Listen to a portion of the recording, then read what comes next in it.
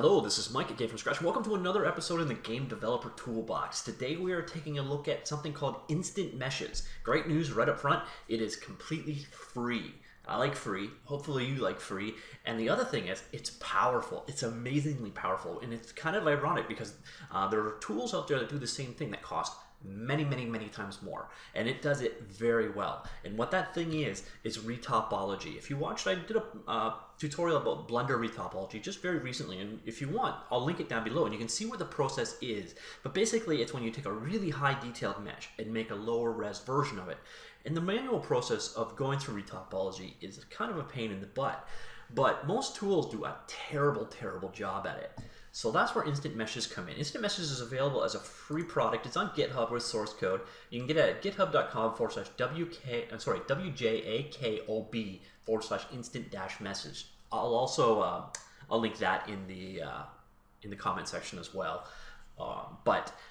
Completely free project, very powerful, very cool project. Now I do warn you, I have a fairly new, fairly meaty computer, and this thing is going to trash it. So I will put this up here. And over here for our amusement, I shall snap Task Manager so you can see what's going on as we do it. So this is a potent application, and it's going to require a lot of processing power because it's doing something quite difficult, frankly. So stay tuned and enjoy. Now, first thing we're going to need is a very high detailed mesh. And I have one right here in Blender. You can see right here. If you can ask me what that is, I have no idea. But what it is 3.1 million triangles. And that's perfect. That's exactly what we want. We want a lot of mesh detail. We want to have an organic shape, which is something that things traditionally struggle with a bit. And now we're going to throw this at Instant Meshes and see how it does. Now you export it as an OBJ file. OBJ is an old alias waveform format. It's very simple. Pretty much every single modeling application ever made supports it. And you simply import your object like so. Now a bit of a warning. This guy is, let's see, it's on the desktop. It is 189 megabytes in size, that file. So we're going to give Instant Meshes a little bit of time to process this guy. So we are dealing with the very large data sets here. Now let me get the Task Manager back up. So this is not going to be, by any definition of the word, fast. And you see it's chugging away right there. It's actually not doing too bad right now on the process used. But we will see that RAM number continue to rise slowly, especially once we start doing things. But basically right now it's loading this very large mesh data.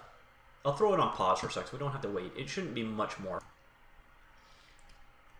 Okay, about 12 seconds later it started kicking off this process, and there is our high resolution model. We can use the left cursor to rotate, left mouse button to rotate around and see the topology, but that is a lot of triangles. And now what we want to do is just reduce it down, and that's exactly what we're going to do here. There's a number of options. I'm going to stick with the exact simplest option we can possibly take.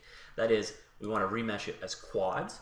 Quads give you a nicer edge flow, and very key. If you're going to be doing any modeling on it after the fact, you're going to want to work in quads. Now when you export out to your game engine, when you're finally done, you'll probably export it out as triangles, or the quads will automatically be turned into triangles. But when you're modeling, when you want nice smooth lines, you definitely want to work with quads. So that's why this is important. There's two different settings.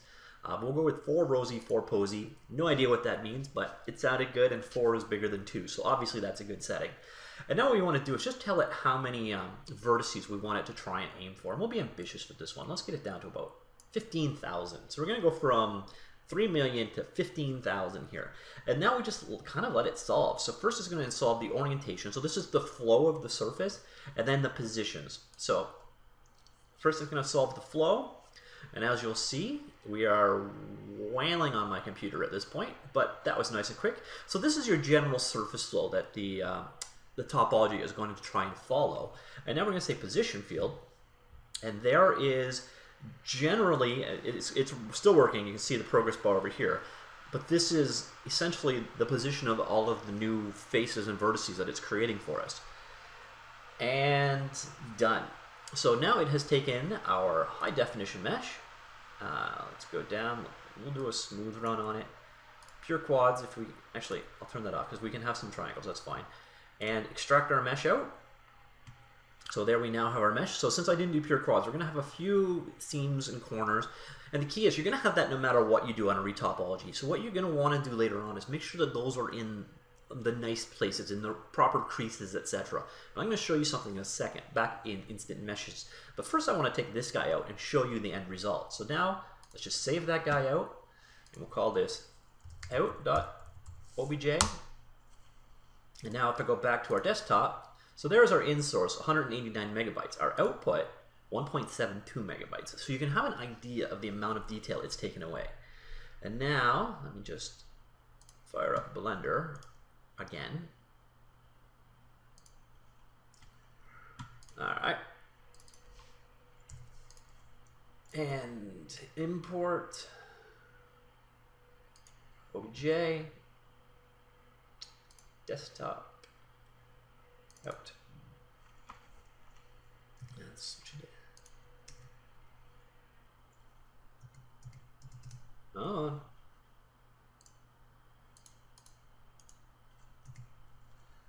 Edit mode, smooth everything, and done.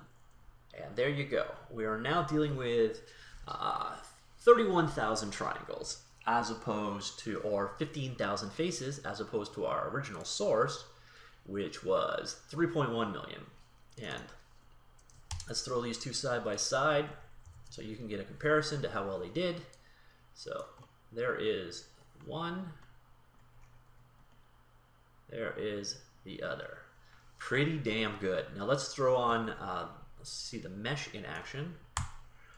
It's up here on the wireframe. And you'll see there's some ugliness. So we've got, you know, this is not ideal. This is a corner you'd want to hide, or you might want to do a little bit of cleanup, or you might want to come in here. Oh, actually, that was an artifact. So even then, it's actually really clean. You've got these corners. So here you got like a 5-point mesh. That's not ideal. But for the most part, you've got a nice clean topology, nice smooth flow. But if you've got these things sometimes, so what you may want to do is turn this, for example, oops, into that. Or your cleanup, you're going to need to do a little bit of cleanup still, but really, we took a 3 million polygon mesh. It made a damn good, damn clean, lower polygon approximation of it. And if we head on back, so now we don't actually need either of these, there's actually a fair level of control you've got over this guy, how this is actually generated, how this mesh is generated. We'll go back out of here. So I think I just closed that down. Yep. So now instead of this approach, say, if we wanted to have this flow be a little bit different, we can actually use this comb guy and change the orientation. So this will change the direction in which the surface flows. Now, I need to figure out how to get that map back up. Yep, there we go. So here you see the lines on here. Oops. I just drew another line, didn't mean to. So we're going to make a really weird surface here. But what I'm doing, I'll edit that, is let's say, here, I'll turn my comb off so I can rotate. Let's say we don't like this flow right here. We don't want this surface to flow around this way. We want it to instead go this way. So we don't want the topology solved this way. We just kind of come in here. And instead of this flow, we're going to now go that way. And then the tools is going to sit there and go, oh, okay, that's the flow you want, and adjust it for us. So very, very, very, very cool stuff at work here. Now, when you're done, and when you've finished everything you do a solve, and it will come through and figure things out as best as possible. Now, the same thing is when you're starting to deal with the geometry. I don't know how to actually force a draw to it. So this is orientation. These colors are showing the orientation of the surface. And then position field should show, oh, here we go. So maybe I have to go generate before I can draw it. This is the topology. So this is sort of a preview of the geometry you're going to be creating. And we can also, once it's finished solving, we can change and modify how it's actually being shown. It's going to show the singularity. Singularities are basically the points where the flow is bad. And you can modify and move them around, or we can just change the topology completely. I will show you this in a second once it's done. So, okay, it's done solving. For example, let me turn this pen off. Let's find a spot we don't like. All right, let's say we didn't want this break to happen here. So we want this guy to instead continue up to here. I can just come in here, grab this flow and say, all right, no, you go over here instead. Like that. And then we'll just let it figure things out, and it'll redirect the topology to match the flow or the surface we want. So if you needed to move in behind the crevice of an ear, or just you move the bad seams to places where you don't want them to be, you can just do that, and then the algorithm at work here will figure out the best mesh for you. Very powerful tool. I've actually played, I put this comedically low, and I still got some really nice results out. Again, you're still going to have a little bit of cleanup by hand when you're done. You're going to want to play around with the settings a bit. I come in here, you've got your advanced. You can set it to display a number of different things, such as your brush strokes, your output mesh, etc. There are some settings I do not understand at all.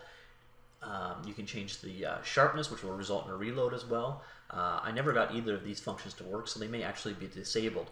But even if you just grab your high def mesh, you import it here, you set it to quads, you solve, and you export, you literally just shrunk your mesh down in a way that's actually still usable. Now again, a warning, you will want a beefy machine with a lot of RAM to be using this guy. But this is a completely free tool that does something very awesome. So once again, that is Instant Meshes, and it's available on GitHub, and I will link it down below. Absolutely free. Works in OBJ format, which means it will pretty much work with every single modeling application ever released. Hope you enjoyed that. See you later.